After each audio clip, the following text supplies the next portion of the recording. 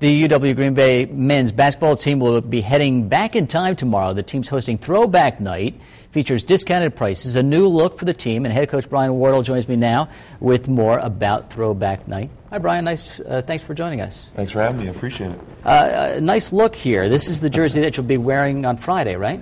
Yep, this is a throwback jersey from the mid-'70s that our guys are going to be wearing. They're really excited about it, and so hopefully the fans can come out and support it, and they'll get a little throwback look, hopefully from myself too, on the sidelines, and we're going to have some fun with it, definitely. Hopefully from yourself. What are you going to be wearing?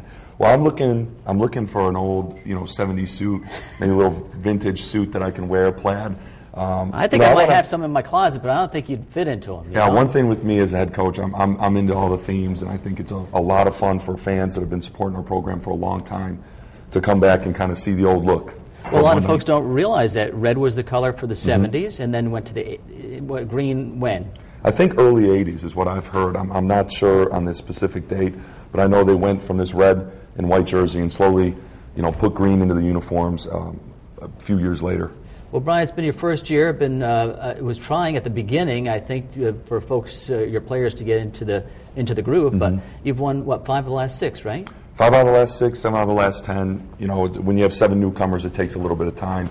And we're starting to play better. We're starting to play a lot better. We're defending, we're rebounding, we're topping our league in those two categories. So, we're going to keep plugging away, and hopefully we can get some wins this weekend. And, I know this with a new team and a young team, the more people that are in that stands at the Rest Center Friday night and Sunday, the better we'll play. So hopefully people can come on out and support this team. They're a lot of fun to watch. Absolutely. I mean, particularly Throwback Night when you have discounted prices. It's a real family event. Now, you went into Butler, a tough place to play, came back from 21 points down at least to get it very close at the end. First off, is that the toughest place to play in the league? One of the toughest, yeah. If not, they're a very good home team. Obviously, a great program, great tradition. So it was really good to see us fight back. We had 10 minutes of where we didn't play real well, but we battled back. And it's the first time at Hinkle Fieldhouse where we've had them on their heels. We were the aggressors, and they were just hoping the clock went out and the buzzer sounded, because we were the team pushing it and fighting. So, we're going to get them. We're going to get them. I tell Green Bay fans that. They may think I'm crazy, but we're there. We're getting close, and this team's a lot of fun to coach and work with every day. And when did you see it really gelling, or is it still in the process of gelling, like a Jell-O mold? But do you see the light bulb go off in the player's head? Yeah, I think so. Right now, when you come January and February, we want to play our best basketball, and I've been telling our guys that all along. This is going to take a little time, but come January and February, we need to be clicking. And I think once you get the rotations established, where you go 8 to 9 guys, and they know their minutes, they kind of know their role is defined. And that's what took a little while for this group, is when you're playing so many new people, it was a little inconsistent as a coach. So you're trying to find guys, all right, who can give me minutes here, who can give me minutes there. Once that was established, we started to click a little bit. So hopefully this weekend we can keep clicking. Hey, one more question. You got a star on your team, 5'4" guard. Yeah. Eric Valentine. Yeah, Eric Valentine. Yeah, he if you don't know, viral video is what the deal is. I mean, this is a video that he made. He supposedly has a world record now for half-court shots in a minute, right? Yeah, he has 8 in a minute. He went 8 of 19.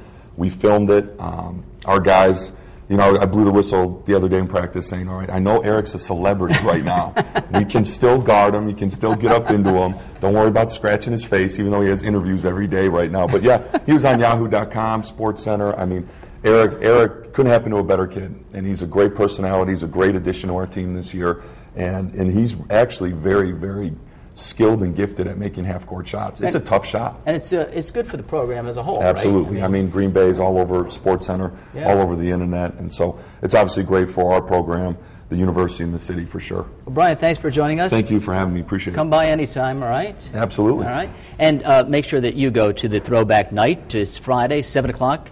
Retro jerseys, discounted prices, it's all there on our website, fox11online.com.